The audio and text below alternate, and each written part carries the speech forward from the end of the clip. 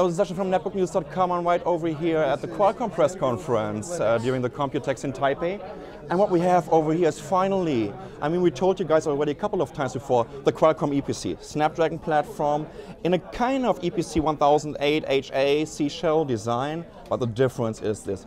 Look at this. This is like super thin, it's fanless, no thermal issues at all. It's like super cool from the back and from the bottom. As you can see, it has a sealed battery in there. I'm pretty sure they're using a lithium-ion polymer battery because of the shape. They needed to make it very, very thin. Let's have a quick look around the system itself. We have a Kensington key lock over here. There should be an Ethernet connector behind this, USB 2.0, and the jacks for the audio and your headset.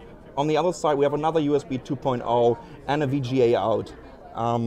Keyboard is pretty much the same that we saw on the EPC 1008 HA or the 1005 HA. Very, very decent keyboard, very decent trackpad, a single mouse button. But in general, you know, this is something that will steer up the netbook market, you know, from a different side.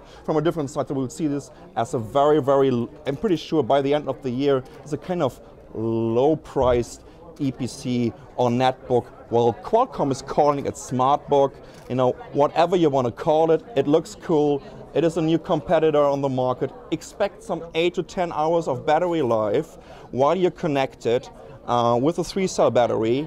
And yeah, these devices should be on the market available by the end of the year. And I just hope that we can get our review sample as soon as possible, because I'm sick and tired of reviewing the 1000th Intel Atom platform on netbooks. So this is finally something new, and thank God Qualcomm entered this market with a global player like ASUS.